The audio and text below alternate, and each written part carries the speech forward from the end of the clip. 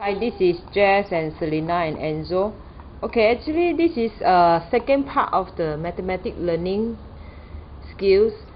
Okay, in the previous video, right, I mentioned about how to use the bottle cups to do the problem solving and learn the problem solving. In the next session, part 2 is actually ask your child to write down the answer of the solution together with the whole question. In this case, Selena has written 9 plus 1 equals 10 after she used the bottle cups to do the problem solving in this mathematic problem solving question. Okay, same for this one. 3 plus 3, Selena have to write the 3 here. You missing the 3 here,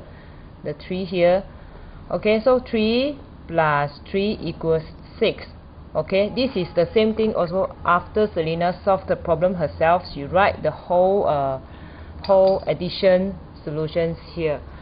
So that's all I want to share with you for the second part of the mathematic learning at home. Hope you can try it also yourself. Okay, that's all. Say bye bye, Selena. Bye bye. Zozo, say bye bye. Bye bye, Zo.